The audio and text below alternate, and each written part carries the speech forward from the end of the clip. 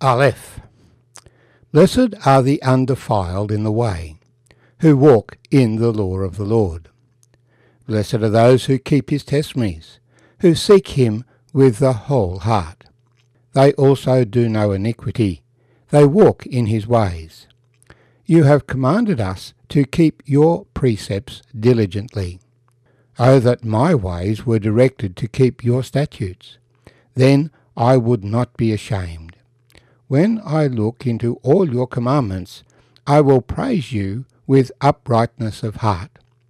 When I learn your righteous judgments, I will keep your statutes. Oh, do not forsake me utterly. My name's Arthur, and I thank you for joining me as we turn to Psalm 119. We've read the first stanza of this longest chapter in the Bible, 176 verses. There are 22 letters in the Hebrew alphabet. There is a stanza for every letter, in order. Each stanza has 8 verses. The first letter in each verse is the letter for that stanza. And so the first stanza, every one of the 8 verses, begins with Aleph in Hebrew. The grand theme of this psalm is the Word of God.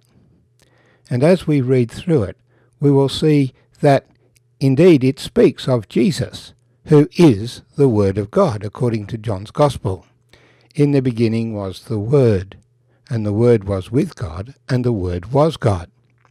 Now, this speaks of Jesus, when he was the eternal Son. Before he took on human form, he was with the Father in glory. But this psalm also records that thy word is forever settled in heaven. That is, that the words of Scripture were part of the blueprint of this world, in that they define the spiritual basis on which God would deal with men. And this was written down from the beginning, because God can see into the future. And so in Scripture, God could write the lives of the godly men and the evil men, knowing the choices that they would make. Just as if you're in a helicopter, you can see what's happening on the ground and anticipate things that will happen as you see things unfold. Well, this is what God does at a much higher level. This psalm highlights the Word of God, and Jesus is the Word of God. And as we go through this psalm, we will actually see that it really is talking about Jesus. Jesus taught us always to live according to the Word of God. And this is the way of the blessed. And this was the way that Jesus lived. And so, blessed are the undefiled in the way, who walk in the law of the Lord. Well, of course, there is no undefiled in an absolute sense, except the Lord Jesus himself. But God's blessing flows to those who do walk in holiness and in truth, because he has dealt with their sin. That's the second grand theme of Scripture. The first being he has created all these things, and second, that he has redeemed them by the blood of the Lamb. So God's blessing comes to those who are undefiled, who are justified. Jesus was undefiled because he committed no sin. We become undefiled because we are washed in the blood of the Lamb. But when Jesus met those who believed in him, he said, "You believe in me truly if you keep my word, and then you will know the truth, and the truth will set you free." So the blessing comes from keeping the word of God. And that's what happens here. Blessed are the undefiled in the way, who walk in the law of the Lord. The word law is not just a set of regulations, but it is the Torah, the teaching, the whole body, in the first instance of the books of Moses, which is the foundation of Scripture, and this psalm presumably dates from the time of David, which is before much of the prophetic scriptures were written. So it's focusing on what the Lord has revealed through Moses. Blessed are those who keep his testimonies, who seek him with the whole heart. Wholeness of heart is a foundation for our relationship with God. He is true and faithful, and we must be sincere in our relationship with him, wholehearted. They also do no iniquity.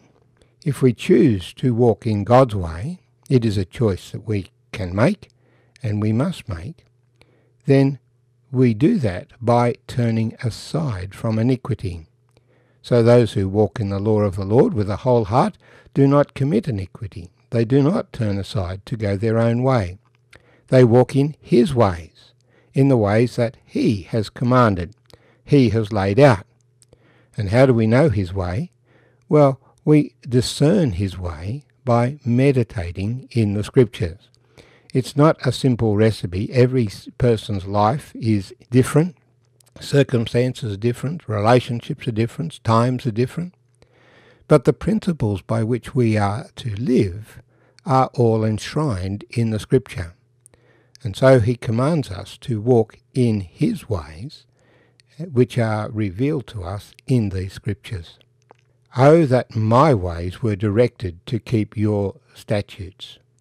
So in this second half of this first stanza, the focus changes from a general blessing on those who keep his testimonies to what am I doing about it? Oh, that my ways were directed to keep your statutes, that I would walk in your way. This was the grand desire of the Lord Jesus. He always did those things that pleased the Father. He kept his word. He fulfilled his word. That's the marvellous declaration he made in the Sermon on the Mount, that he didn't come to destroy the word of God, but to fulfill it in every detail, to keep your statutes. Then I would not be ashamed when I look into all your commandments. There was no point at which Jesus could be condemned on the basis of his life. On many occasions, people came to him to try and trip him up, to find fault with him, but they could not. He was not ashamed. And we will not be ashamed to the extent that we also walk in his ways, take heed to his commandments, taking note of the fact that our circumstances are different, and so the way that we fulfill the commandments will be different to those who had a literal temple or a literal tabernacle, who lived in the land of Israel. But when we walk in his ways, we will not be ashamed. I will praise you with uprightness of heart. How many people come before God, but they are not upright in heart? They're not pure in heart. The pure in heart shall see God, Jesus taught us. But if we are not upright in heart, we are pretenders. We wonder how many of those who profess God are actually pretending. Or are they genuinely, wholeheartedly, purely seeking God? I will praise you with uprightness of heart when I learn your righteous judgments. We don't begin our life knowing all these things. We must learn them, and it takes a lifetime to learn them. We can learn a few Bible stories when we are young, but to grasp the full depth of God's way takes a lifetime. Moses learned of his God as a very young child with his mother, but when he was still quite young, he was taken to the court and he learned the ways of Egypt. The Lord had to take him into the wilderness for 40 years as a shepherd for him to round out his knowledge and understanding. And then he was ready, after 80 years of preparation, to take on the children of Israel. So I will praise you with uprightness of heart when I learn your righteous judgments. I will keep your statutes. Do not forsake me utterly. Because Jesus walked in the way of the Lord, he kept the statutes, the judgments, the testimonies, the ordinances, the precepts. He could go forward confident in life, that he could lay down his life and take it again. So our stanza ends, "Oh, do not forsake me utterly. Don't abandon me. Blessed are those who keep his testimonies, who seek him with the whole heart."